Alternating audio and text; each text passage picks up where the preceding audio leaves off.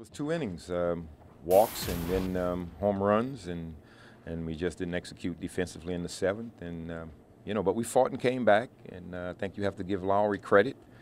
We had the guy in the game we wanted in the game, and he hit a walk-off home run. We'll bounce back tomorrow. The 2 walks to the 2 guys in the bottom of the order was what hurt. Johnson and Batista, they're capable of hitting balls out the ballpark. So that part of it, you don't worry about. But it just was the 2 walks.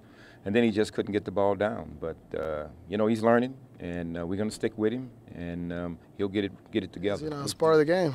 Going to have a good day, going to have bad days, and, have probably better than us today. I think we were good in the beginning, and, that's the thing of baseball. You never know what's going to happen, and, it's 9 innings. You got to play hard. There's no easy team in this league. Everybody have a really good line up, and they can come back like the way they did. Today, just pitching just kind of let us down a little bit today. The guys came out, did a great job, got us off to a big lead, and when we needed them, they fought back for us. But just one of those days for the pitching staff.